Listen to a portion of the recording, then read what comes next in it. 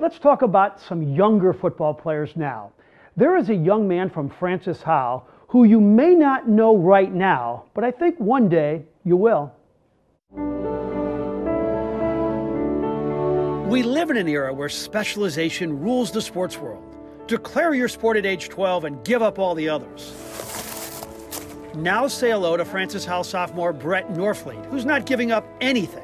There hasn't been many two-sport athletes, and I kind of want to go against the odds and play two sports and show that it is possible to do. We're not talking about doing this in high school. We're talking about doing it in college, big-time college. Tight end and defensive end Brett Norfleet is right now ranked as the 16th best player in the country in the sophomore class. As good as I've ever seen. In my 10 years of coaching, I haven't seen a kid that athletic with that many tools physically to get the job done for us football-wise, and then you go ahead and throw baseball in there, and what he's able to do on the mound for his baseball teams is pretty special.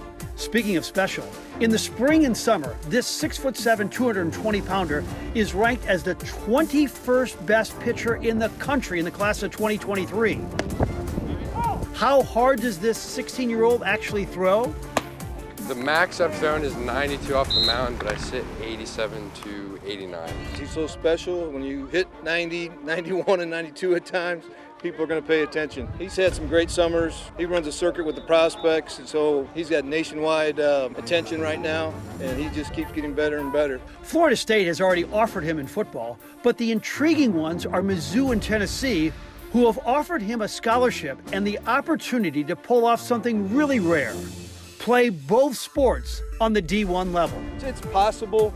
You know, it just depends what he wants to do. You might see this kid in 2 different national championships and at the college level. I'm thankful in the position that I am that others might not be.